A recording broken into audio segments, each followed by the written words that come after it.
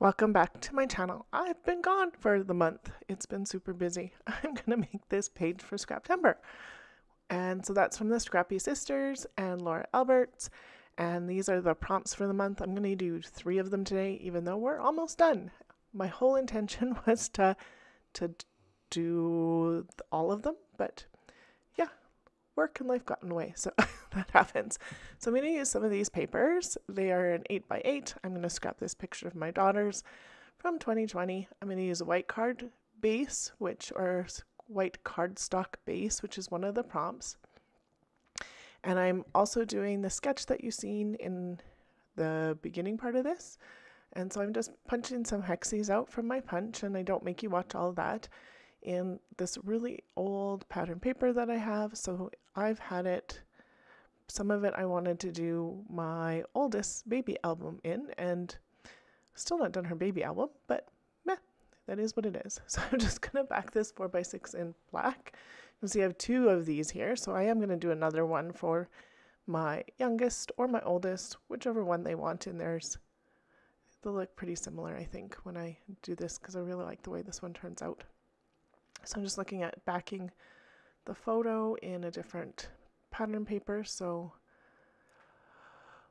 not that one, not this one, not that one, not this one. So I think I'm going to do this one. And just because the orange and the pink pulls in a lot of the orange in the pink from the other pattern papers, and I'm just checking as a guide for where to cut around the black because I want it the same.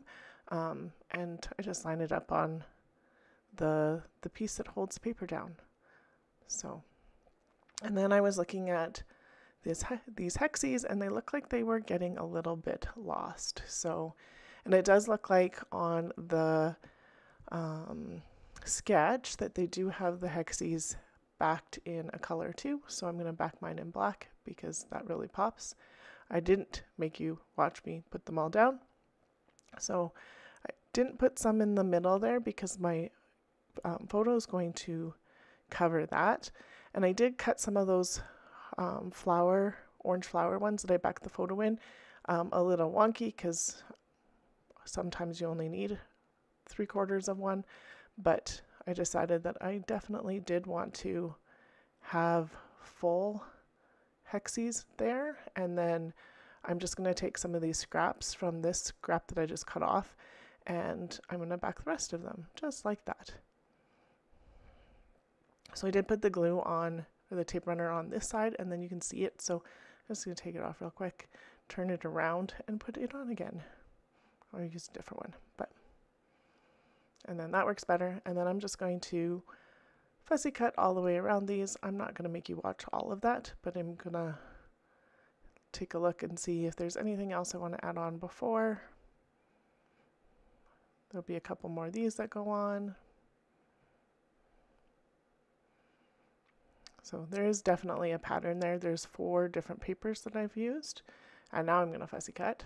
So you get that done, and so it kind of looks like this. This one I'm going to cut off because I just like it off. And then I'm going to back a few more of these, and these ones I'm going to cut all the way around. So they're going to kind of look like they're falling maybe out of the hexagon grid piece. So I'm just going to fuss with them for a little bit.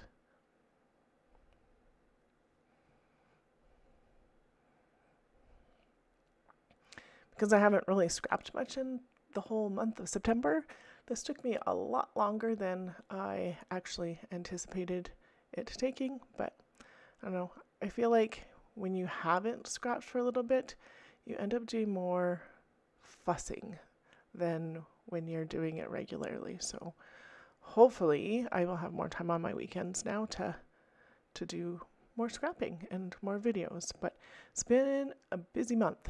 So I am a teacher, so back at school for September, which makes it busy to begin with.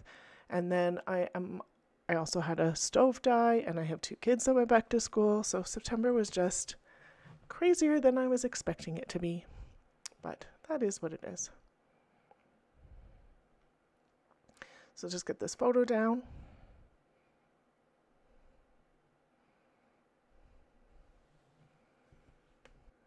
And then I'm going to fill in a few of these pieces around.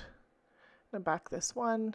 It's going to go at the top and it's just going to hang off the top just to bring the design up a bit more. So about there.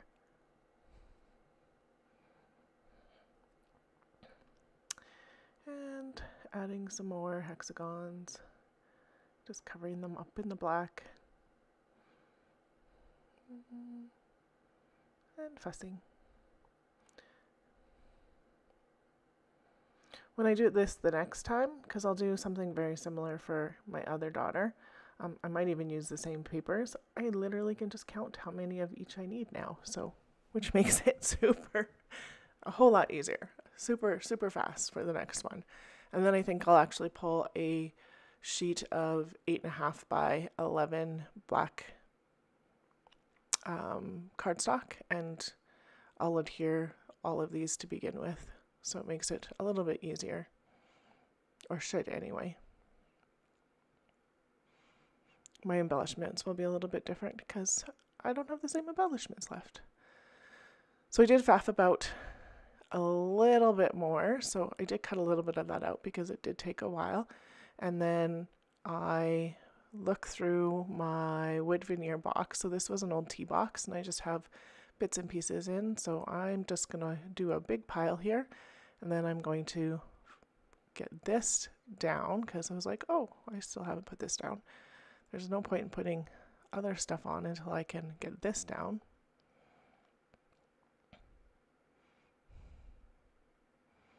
So just getting it on.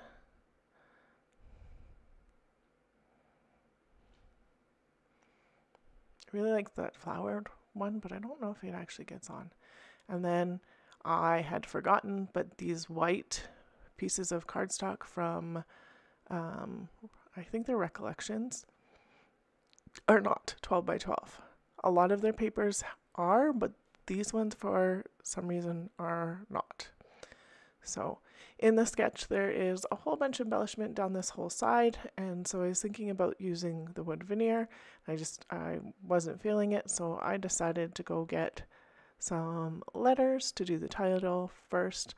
So I was thinking hugs and something, like summer hugs or hugs, I don't know. The hugs makes it about that far, and then I'm like, I don't like that. And so I think these stickers are probably from Basic Gray, I think. So then I was like, we could do PJs all day because this is in the afternoon on a weekday during school shutdown. So we were all online. I homeschooled at this time too, so it was only, they were only at school 2 days a week anyway. So it made it really not as big of a deal for us to be at home and online. And so my girls liked not having to get dressed every day. So I pulled out the day is in a orange thickers, and so I decided I like that better. So I'm just going to go for it. So it's going to be PJs all day in this orange. And I like that more. I was thinking of using the apostrophe, but I don't think it needs it. And then I'm going to use these, I think they're Basic Gray, but they have a 2020, but a big 20 and a little 20, and I just decided to go with it because, yeah, it is what it is.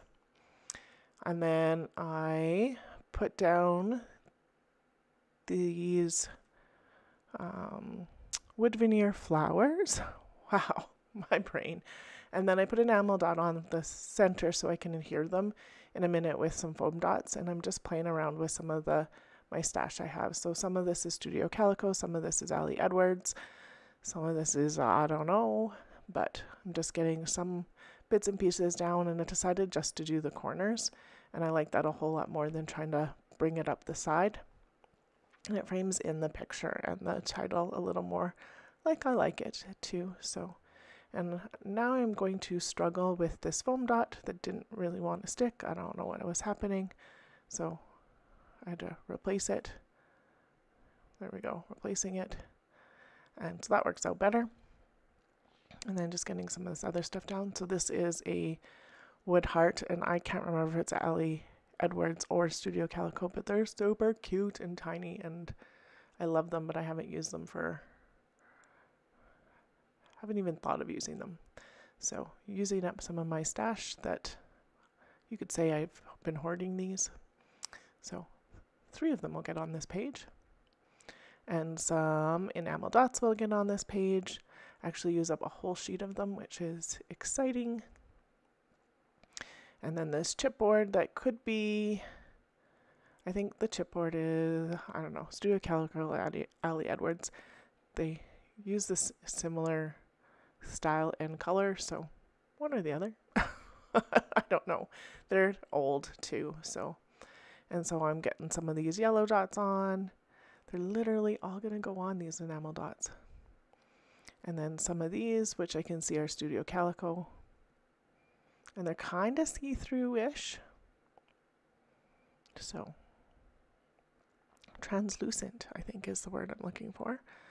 And then I thought this darker orange here, but I decided, nope, this one instead, or this shape instead, because it fills up that space a little bit more. And then I do want to get some of these hummingbirds on. I think I got these from the dollar store, and I did pull 3 of them out, so I'm going to find them and get them on.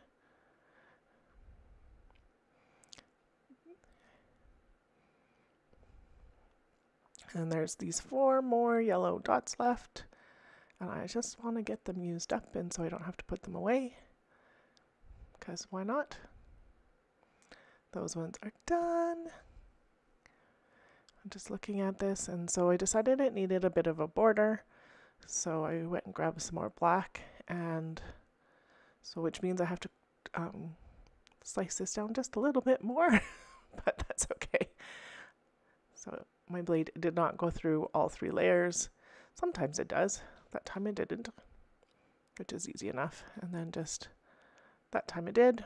And then I put it down and I put it down a little wonky, and I'm like, huh, I kind of like that. So just going to double check that my black is actually 12 by 12, which it is, which is kind of funny. Sorry about that wiggle. So I'm going to get this on, but I'm going to put it on crooked. And then I'm just going to trim off the overhang. And it's almost done. Actually, it is done after I do this. And so I'm going to pick it up and show you a little bit up close. You can see a little bit of that dimension of the flowers, what I was trying to show. And there'll be some close-ups here. If you liked my video, please give me a thumbs up. If you're happy to have me back too, that would be awesome as a thumbs up. There'll be another video from about a month ago linked here. And I am hoping to post here 3 days a week again. So thanks again for watching. Have a great day.